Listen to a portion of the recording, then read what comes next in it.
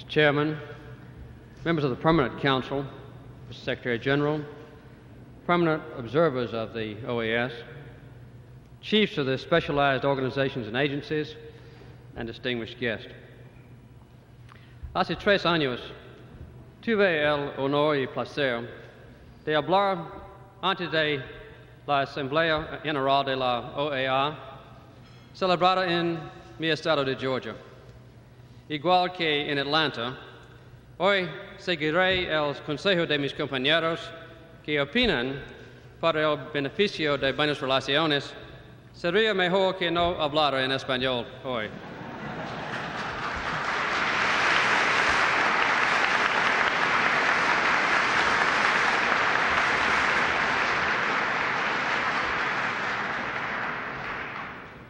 Since I can also speak English, I'll shift to that language. That day in Atlanta, 3 years ago, I shared with you some of the thoughts that my wife and I had brought back from our visits to several of the American states. I spoke particularly for the need for constant cooperation, consultation, and harmony among the nations of this hemisphere. I believe that just as strongly today as President of the United States as I did 3 years ago as Governor of Georgia. I'm delighted to be with you in this beautiful house of the Americas. For nearly 3 decades, the OAS has stood for mutual respect among sovereign nations for peace and the rule of law in this hemisphere.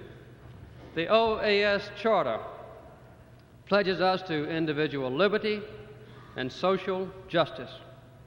I come here now to restate our own commitment to these goals. The challenge before us today, however, is not just to reaffirm those principles, but to find ways to make them a reality. To do this, we must take account of the changes in our relationships that have taken place over the last 10 years. And we must candidly acknowledge the differences that exist among us. We must adapt our current policies and institutions to those changes so that we can pursue our goals more effectively. As nations of the New World, we once believed that we could prosper in isolation from the Old World. But since the Second World War in particular, all of us have taken such vital roles in the world community that isolation would now be harmful to our own best interest and to other countries. Our joining in the International Monetary Fund, the World Bank, and the General Agreement on Trade and Tariffs are all signs that we understand this. So is the United Nations Conference on Trade and Development, which Raul Prebisch of Argentina made into an important forum of the developing world.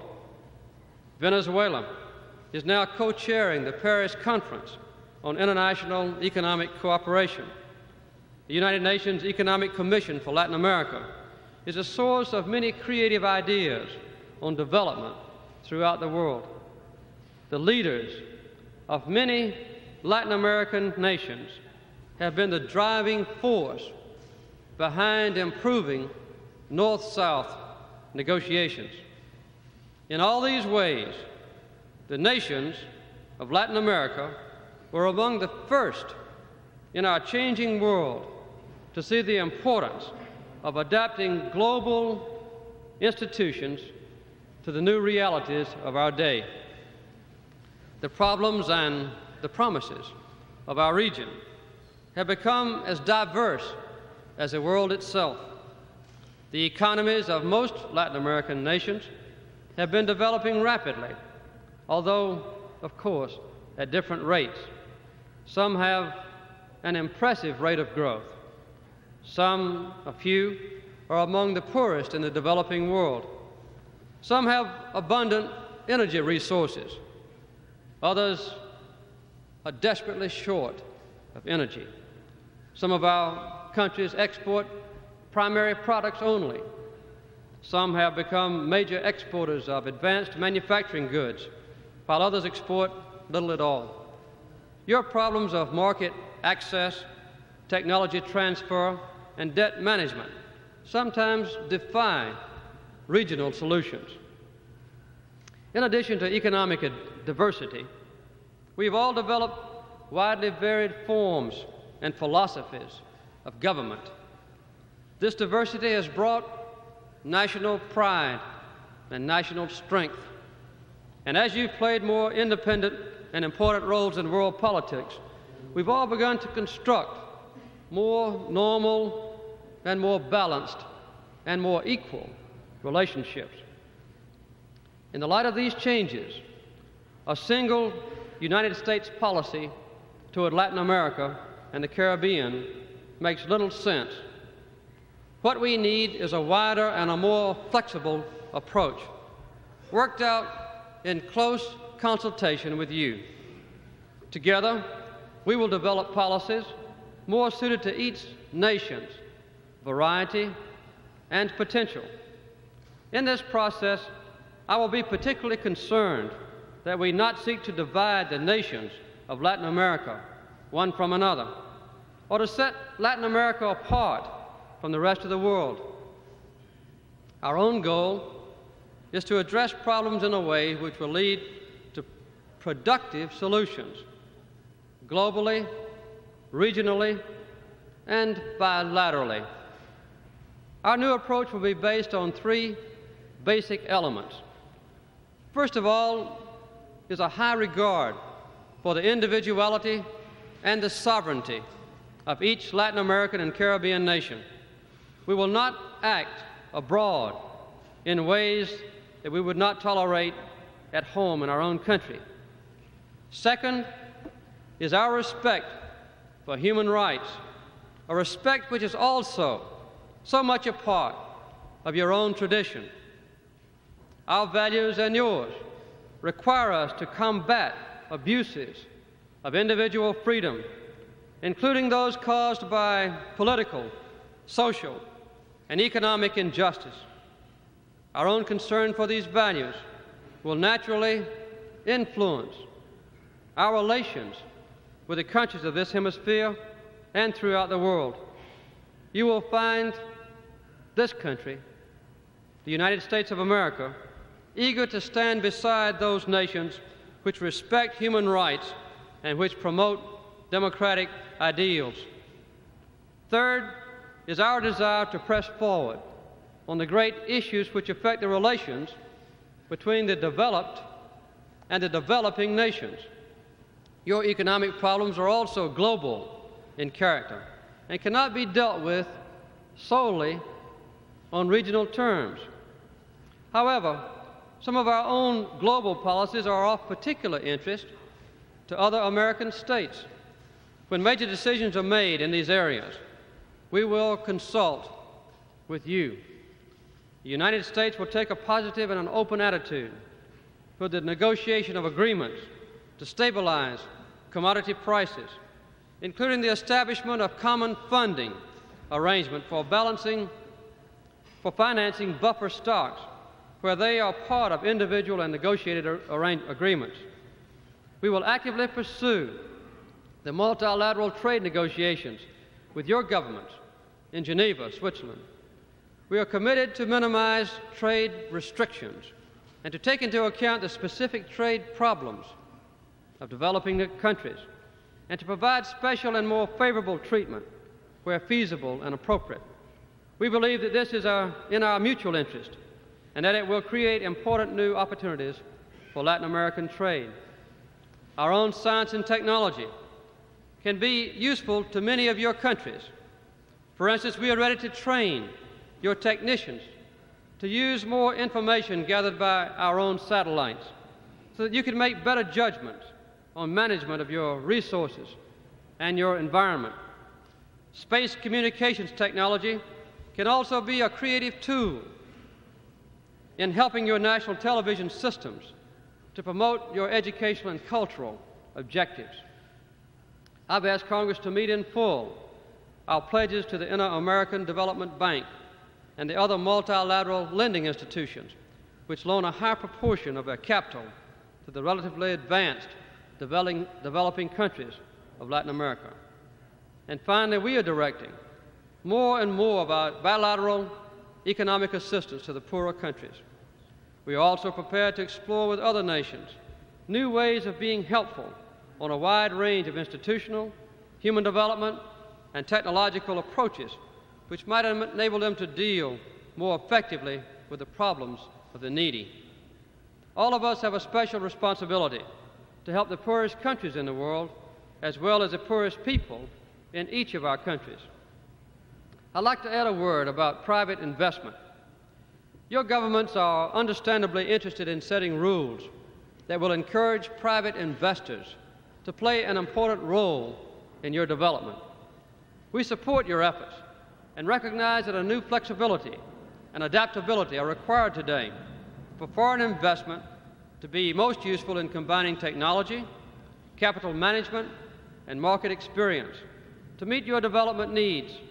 We will do our part in this field to avoid differences and misunderstandings between your government and ours.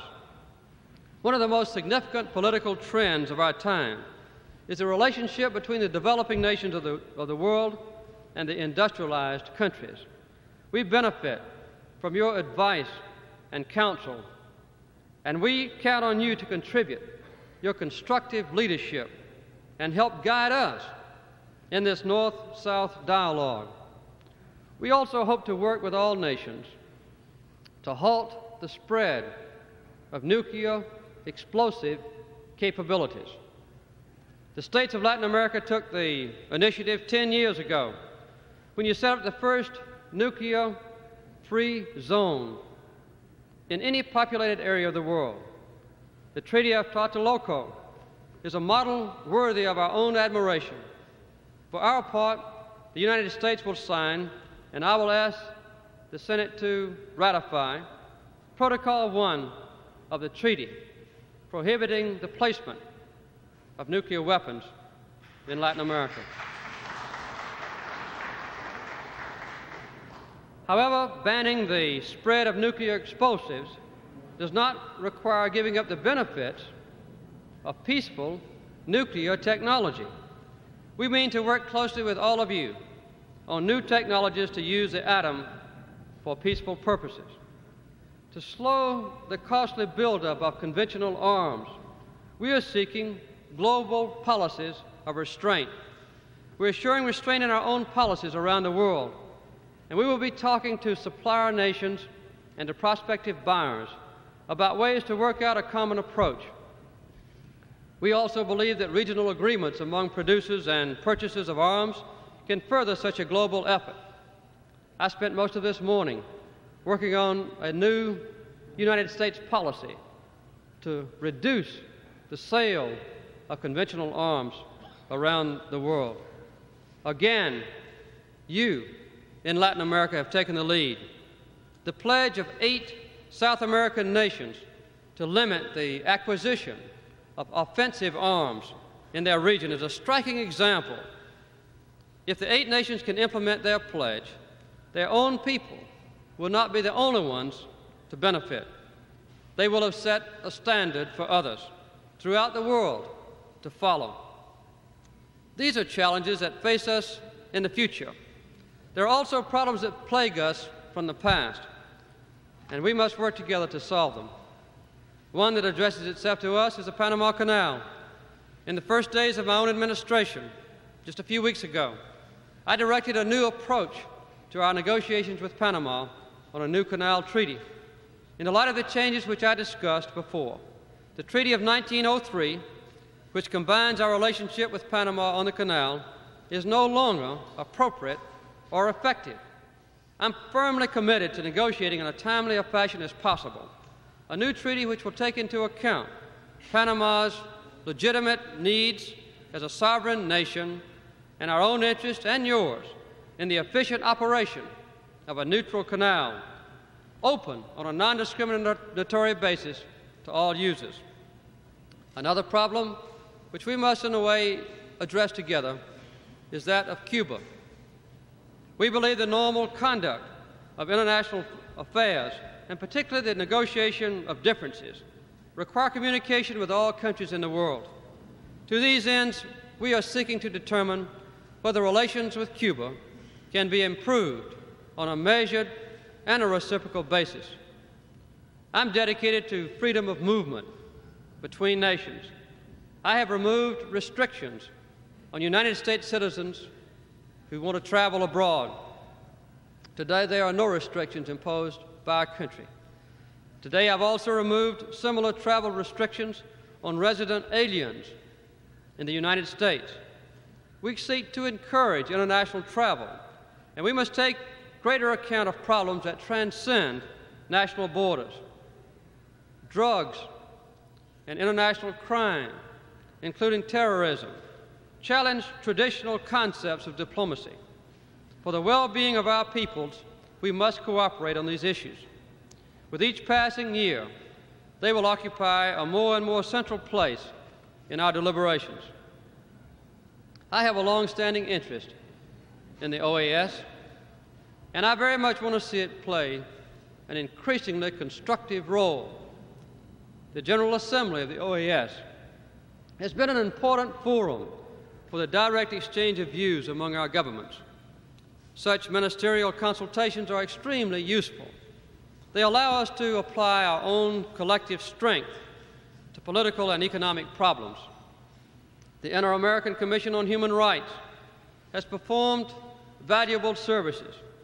It deserves increased support from all our governments. We believe deeply in the preservation and the enhancement of human rights, and the United States will work toward coordinated and multilateral action in this field. The United States will sign, and I will seek Senate approval of the American Convention on Human Rights, negotiated several years ago in Costa Rica.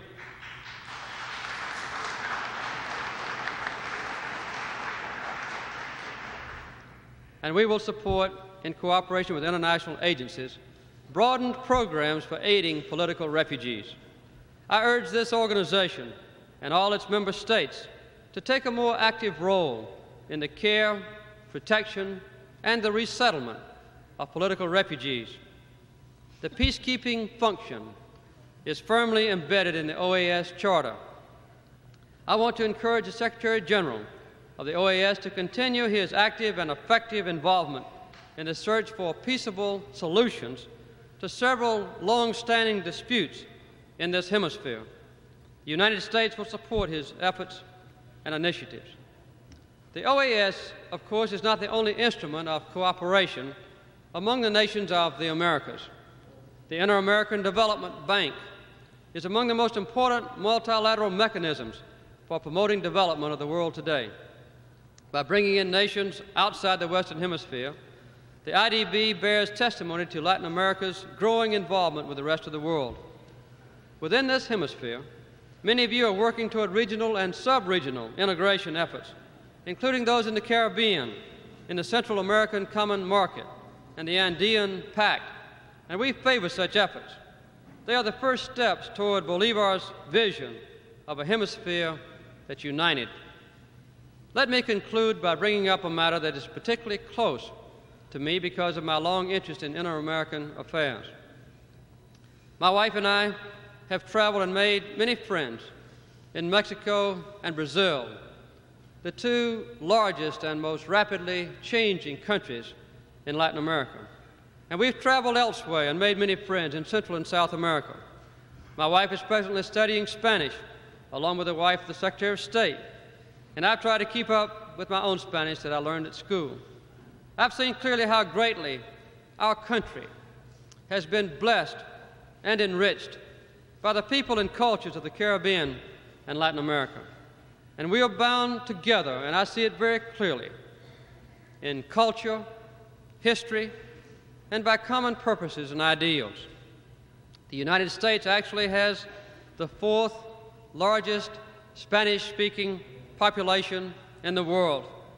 I tried to meet many of them during my campaign the last 2 years, and they gave me their support and their encouragement and their advice. The novels we read, the music we hear, the sports that we play, all reflect a growing consciousness of each other. These intellectual, social, cultural, and educational exchanges will continue, either with or without government help. But there are steps that governments can take to speed up and enhance this process. In the months ahead, therefore, we plan to explore with your governments, individually and here in the OAS, new people-to-people programs, an increase in professional and scientific exchanges, and other ways of strengthening the ties that already link us. The challenge we face is to awake our institutions to a changing world. We must focus our attention on the problems which face our countries and tailor each solution to its problem. As you know, I'm a new president. I've got a lot to learn. My heart and my interest, to a major degree, is in Latin America. I welcome every opportunity to strengthen the ties of friendship and a sense of common purpose and close consultation with the nations and the peoples of the Caribbean and Latin America. Many of you are leaders representing your own governments.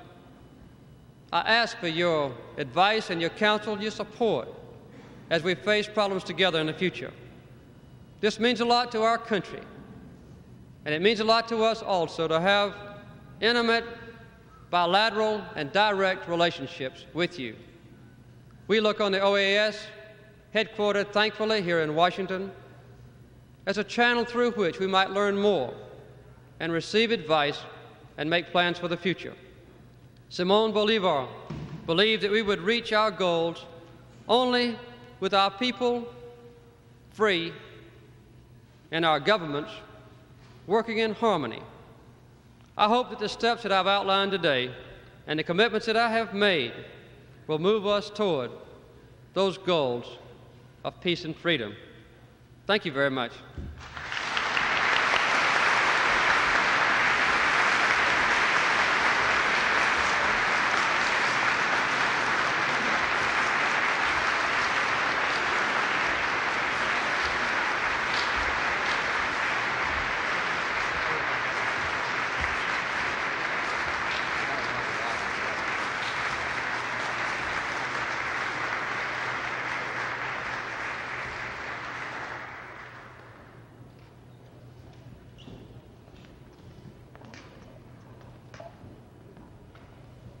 Solicito a los señores representantes y a todas las personas